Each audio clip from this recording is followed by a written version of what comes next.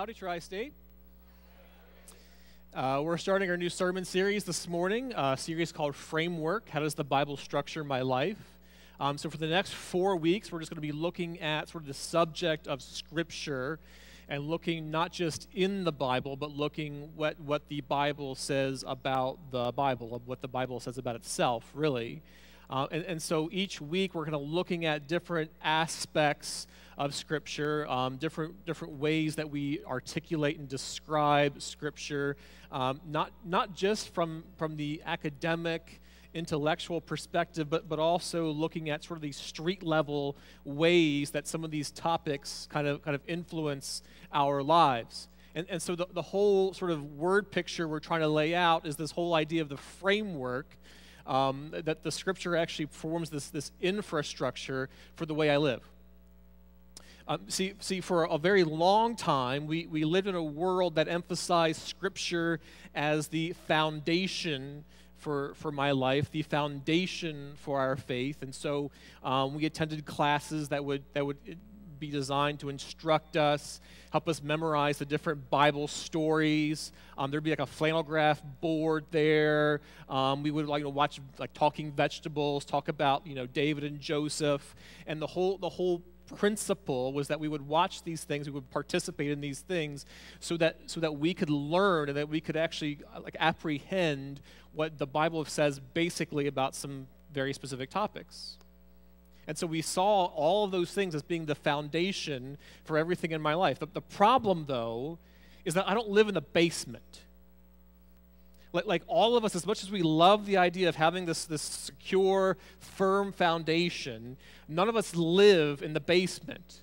And so what we have to do, the challenge before us now and always, is to take the truths of Scripture and lift them out of the musty basement of intellect and put them into the infrastructure that undergirds everything else in our lives. So that when I go to work, when I go to school, when I do anything, that the Bible is now forming the framework for how I do that, the skeletal system for everything in my life. And so this morning, we're talking about the subject of the authority of Scripture. The authority of Scripture. See, everybody lives under some form of authority, one way or the other. I mean, even the great theologian Bob Dylan said that you got to serve somebody, right?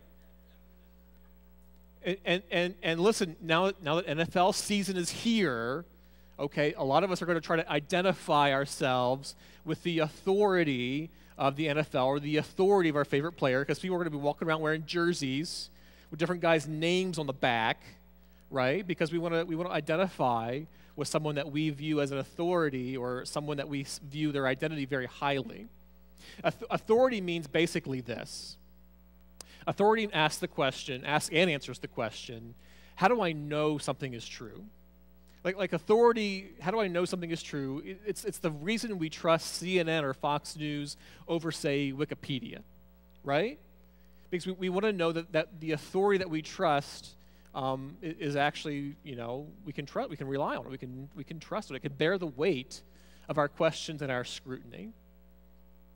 And so for a very long time here in Western culture, we've lived basically within a framework that said that, okay, Christianity can kind of influence a variety of our arts and judicial system. But now we've moved away from that into what we now call a post-Christian world, where Christianity is now assumed to be the problem, not the solution.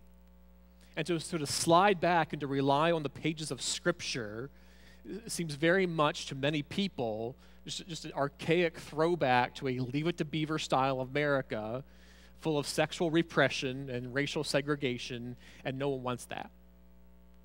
And so now we all live under our own authority, that my morality is basically up to common sense or personal perspective.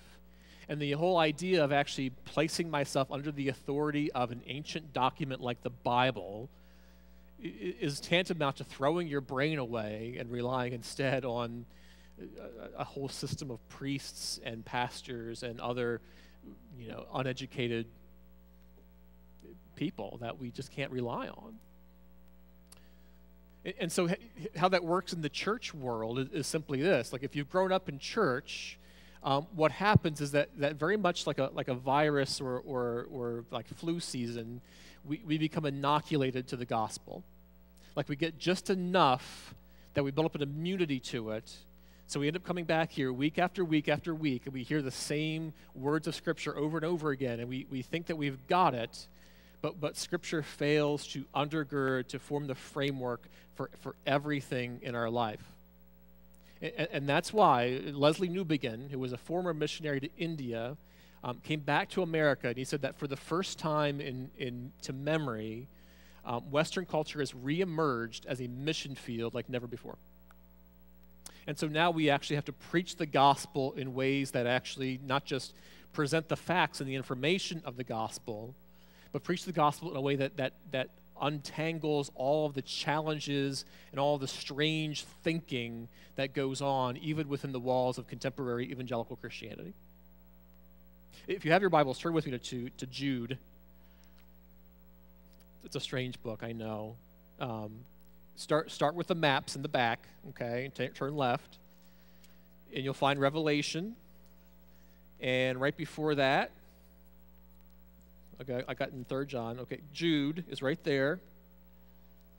Okay, it's all one book. Like there's no like Jude chapter 1, chapter 2, verse 3, or it's all just one solid book. It actually starts out, Jude, a servant of Jesus Christ and a brother of James. Kind of weird, because Jude was actually Jesus' brother also, or half-brother, I guess, technically. But Jude, like most of his other siblings, never believed that Jesus was the Messiah in Jesus' lifetime. In fact, we actually don't exactly know how Jude ever came to faith in Jesus.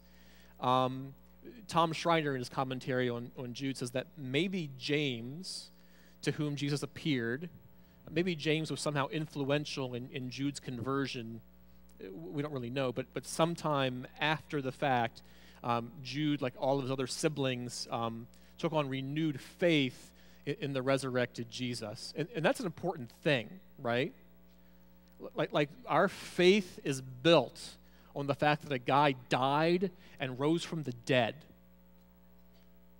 Like no other religion opens itself up to scrutiny like that. Like every other major religion out there, as a starting point, the personal experience of its founder. You know, like Muhammad had the vision from the angel. Joseph Smith had a similar type of vision. We have, Siddhartha Gautama had this vision and became enlightened and became the first Buddha. Like we have all these different religious founders out there having these incredible religious experiences. But here's the thing, I can't prove them wrong. Maybe these guys really did have a dream. Maybe they really did have an experience. I can't prove that. I can't disprove that. It's like this. If you have a brother and your brother dies, and you come and you say to your friends, listen, my brother appeared to me in a dream and told me to start a new religion. So let's get together this weekend, and you owe me $5. Okay, you're going to have a miserable time starting your own religion, because no one can prove or disprove that your brother appeared to you in a dream. But if you come and you say to your friends, listen, my brother died, but 3 days later he came back to life, and he's out there walking around downtown Chambersburg. Okay, now suddenly that's something we can actually prove or disprove. And if you want to disprove Christianity, as Romans strongly did in the first century, all you need to do is go to the grave and show the body still rotting there in the tomb. And the most shocking thing about Christianity is not that it opens itself up to that level of scrutiny. It's the fact that no one has ever proved it wrong. So that's sort of the precursor here to Jude, the starting point of all our discussion. Listen, it's something we can examine historically. So Jude has experienced that, and now he lives in a culture full of all these different rival teachers, because now Jesus had disrupted everything in such a staggering way that now everyone's going to try to piece together the facts, and there are those within the walls of the early church, or those who are trying to come within the walls of the early church and say, listen, this whole Christianity thing, we have to do things our way. So this is what Jude says. This is starting in verse 3. He says, listen, beloved, although I was very eager to write to you about our common salvation, I found it necessary to write appealing to you to contend for the faith that was once for all delivered to the saints. For certain people have crept in unnoticed, who long ago were designated for this condemnation, ungodly people who pervert the grace of our God into sensuality and deny our only Master and Lord, Jesus Christ. Now I want to remind you, although you once fully knew it, that Jesus, who saved a person out of the land of Egypt, afterward destroyed those who did not believe. And the angels who did not stay within their own position of authority but left their proper dwelling, he has kept in eternal chains under gloomy darkness until the judgment of the great day, just as Sodom and Gomorrah and the surrounding cities, which likewise indulged in sexual immorality and pursued unnatural desire, serve as an example by undergoing a punishment of eternal fire. Yikes, right? I mean, this is the kind of language that we dismiss entirely in our world today as being politically incorrect. I mean, we can't possibly imagine a God like this. I mean, look at verse 5. I mean, verse 5 kind of captures sort of the tension that we have to live with, that God loved his people enough to save them, but he also loved them enough that when they violated his good and pleasing purpose, he had to punish them so that they would not violate and destroy that which he'd created. And that's a really hard thing to live with, especially in our culture today, that says that, listen, the best form of love is acceptance and letting people, live the way that they want to live no matter what.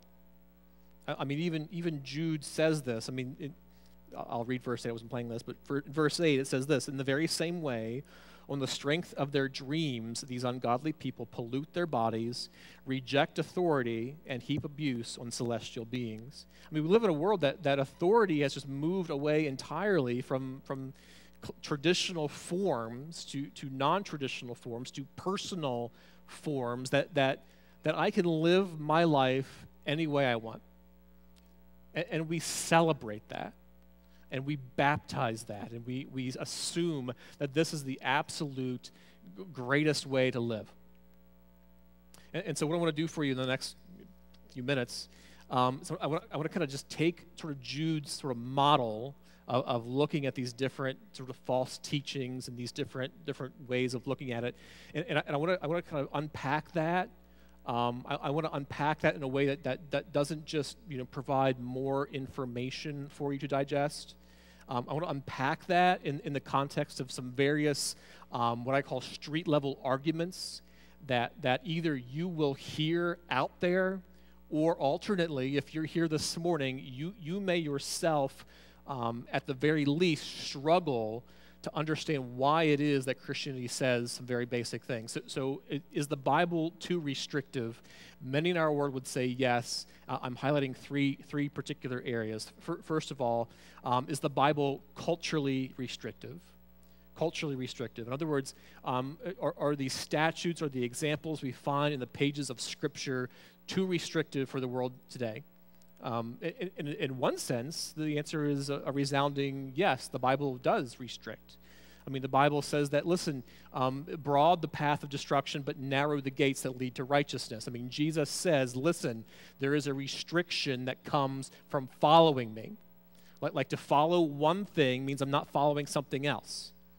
So no matter what you believe, you will always restrict yourself in one way or the other. But listen, I understand that in today's world, when we open the pages of, say, the Old Testament, it seems really, really weird to see those types of stories where we see people just being abused. We see people living in a culture that seems so foreign, so violent, so misogynistic in its treatment of women.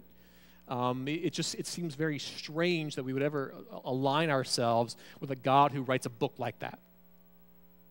And I understand that, and here's the thing, I agree with you, at least in the sense that the pages of the Old Testament do portray a culture that's gone horribly awry.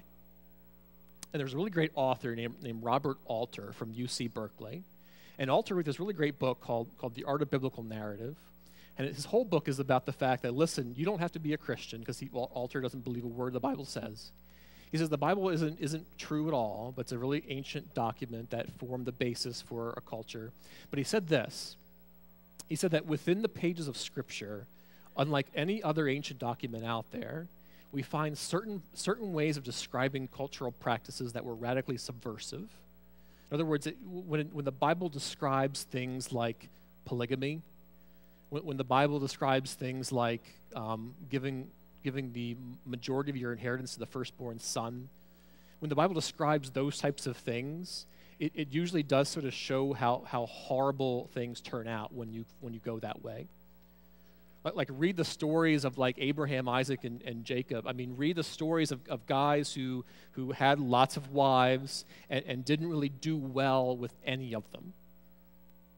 Like read the story of David, who kept like literally collecting women, and then when he saw a hottie across the rooftop named Bathsheba, it went even worse for him. So Alter is saying, listen, this is coming from a guy who doesn't believe anything, but he's saying, listen, the Bible itself is describing a world that's in ways that are culturally subversive, that actually overturn our expectations of what is or is not restrictive. Secondly, is the Bible religiously restrictive? John 14:6 says that, listen, Jesus says that I am the way, the truth, the life. No one comes to God except through me. So in one sense, the Bible is religiously restricted, but here's the thing. Everyone deep down is religiously restrictive. Like each person in the world restricts their view of religion in some way or another. Like we usually hear it this way, like the whole like illustration of the elephant and the blind men. The king has the elephant in his courtroom, so he invites these 3 blind men to come in to figure out what this animal actually is. And so the one guy feels the leg and says it's like a big tree trunk. Another guy feels the actual trunk of the elephant, it's like a snake. One guy feels the rear end of the elephant, says it's like a congressman. But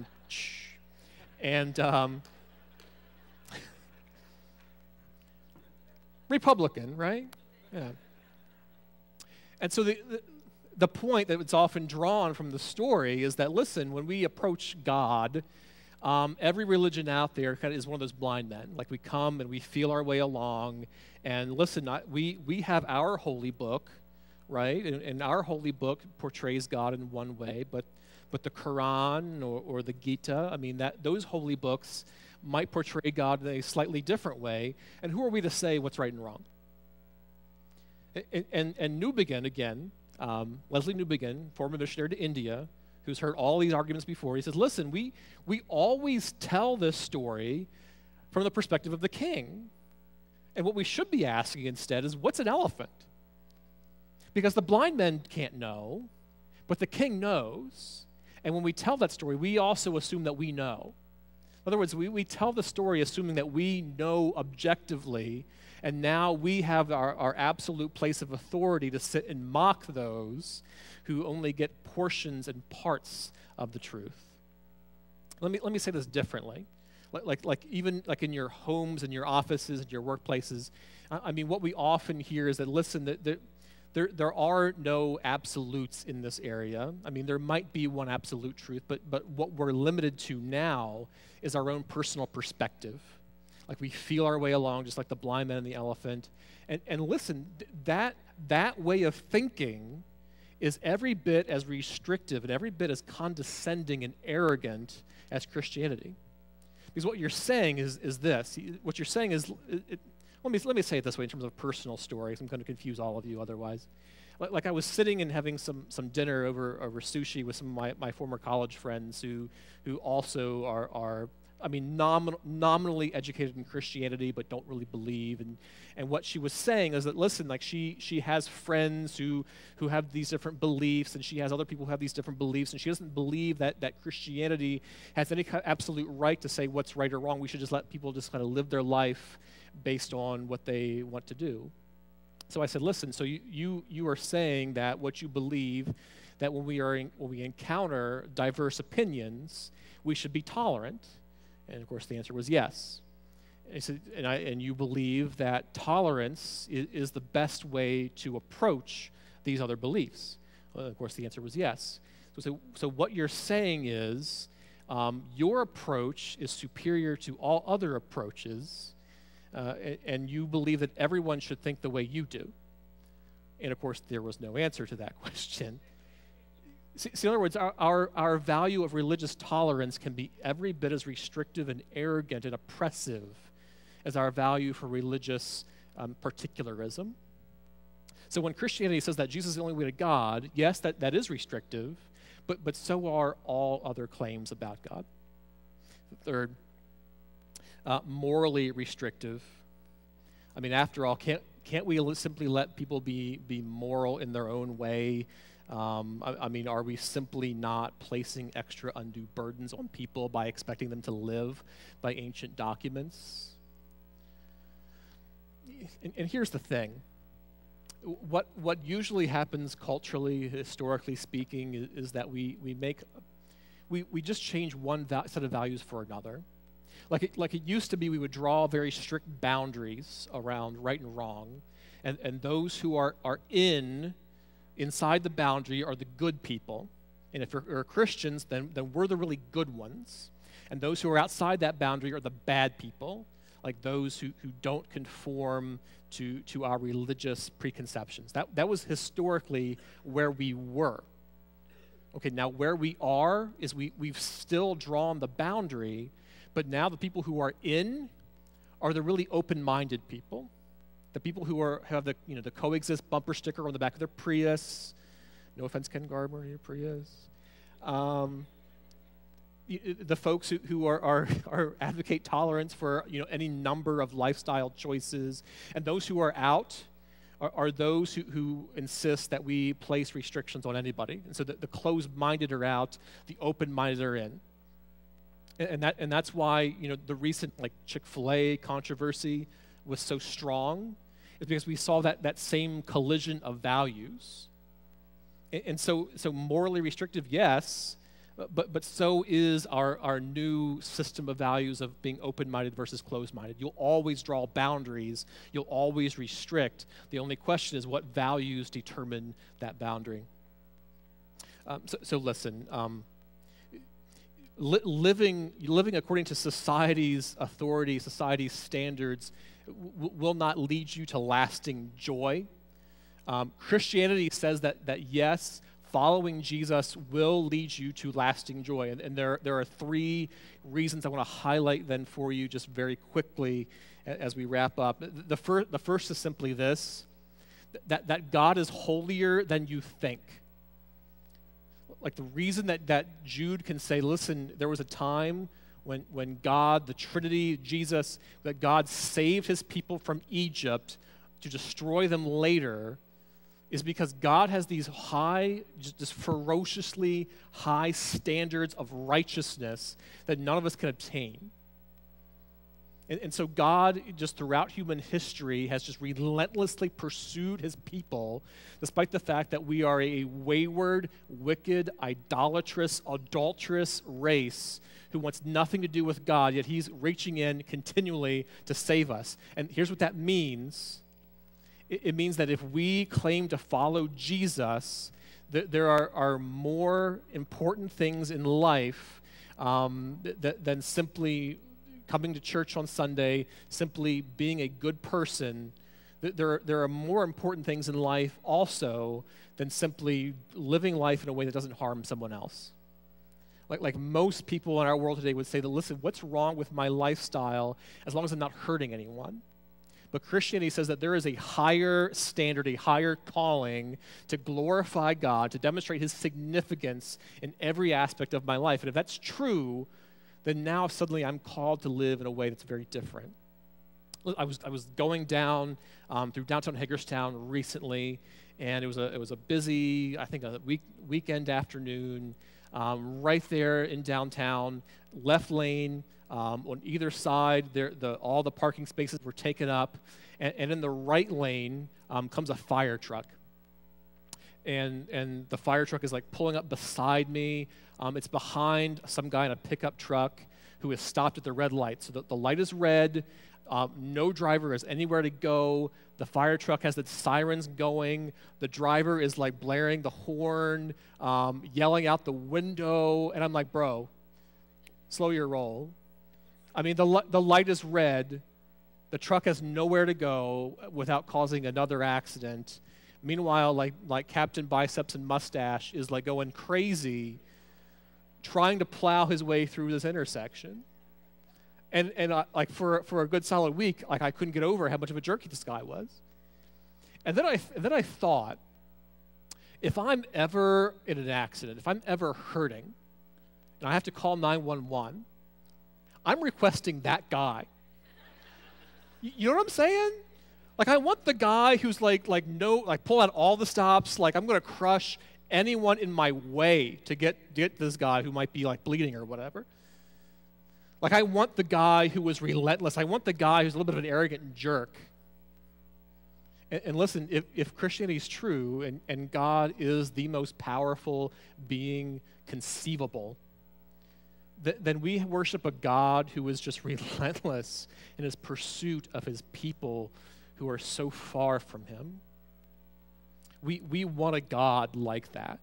Like, we want a God who doesn't tolerate injustice. We want a God who is all about rescuing his people. Secondly, freedom is more complex than you think.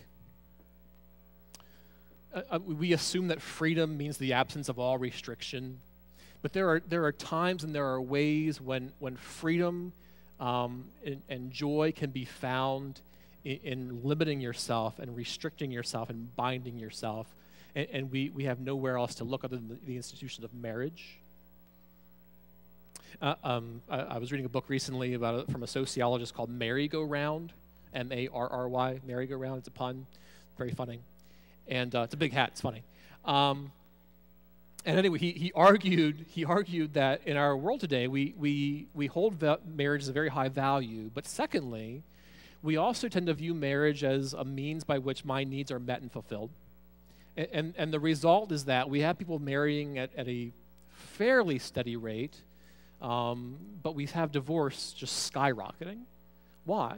It's because we always assume that marriage will fulfill me, will bring all my needs to fulfillment, will give me lasting joy. And listen, what Christianity says is that when you marry someone, you become one flesh with that person. It is a limiting of your freedoms. It's a limiting of the things you used to be able to do. Like, I have a friend who got engaged not too terribly long ago, and before he got married, he said, listen, I realize that marriage will mean giving up a lot of the things I used to do. Like, when you're a single guy, you drink milk in one of two ways, either on your cereal or straight from the jug. Like, no shame, no shame. But when you get married, like, no more drinking milk from the carton, like, no more late night runs to the drive-through, like, no more like watching like sports nonstop, right? Like, it means limiting yourself for all of those in all those ways. But he said this. He said that none of those things are worth the absence of marital faithfulness and bliss. Like, when you get married, you give up some of those things, but that also means finding something far, far greater and far, far better. And Christianity works the same way. Yes, to follow Jesus means giving up maybe certain aspects of your life, and maybe it means restricting yourself in certain other ways. And maybe it means coming to church once a week, even a small group once a week. Maybe it means adjusting your schedule. But when you do that, you find lasting joy. Third and final, love is deeper than you think. Love is deeper than you think.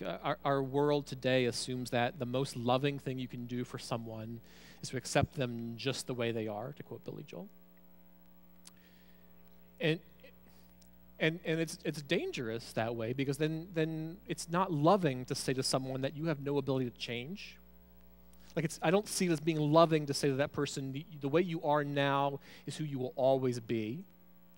I think it's far, far more loving to tell someone that in Christ, through his Spirit, you have the power to change. It is far more loving to tell someone that listen, just as Paul said in Galatians 2:20, listen, I have been crucified with Christ. It's not I, but Christ who lives in me. Like there is something far greater and far deeper about that kind of transformative love than merely patting someone on the head and saying, you're fine just the way you are. And so when we live our lives as Christians, when we live our lives as men and women who follow just passionately after Jesus, we're people who carry that same depth of love into our communities. Why? Because we have been bought with a price. We are now new creations in Christ. So when we enter our schools, when we enter our workplaces, when we enter our homes, our neighborhoods, we carry the newness of Christ's love so that all people can see that Christianity isn't just a means, a system of rules to follow, but it's a way for us to set our joy free. G.K. Chesterton once said that when he considered Christianity before he became a Christian, when he looked at Christianity for the first time, he saw it as being a set of rules and a way of limiting himself to follow after God and follow after the Bible's teachings. But he said that once he began following Jesus, he began to realize that it wasn't really a set of principles or a set of rules, but a way to let good things run wild. And so when we open the Bible, when we live under the authority of the Bible, yes, it might mean limiting our choices. It might mean restricting ourselves in some particular ways. But it also means just experiencing the joy of letting good things run so wild in our life that all men, through our example, are drawn to the risen and exalted Savior. Let's pray.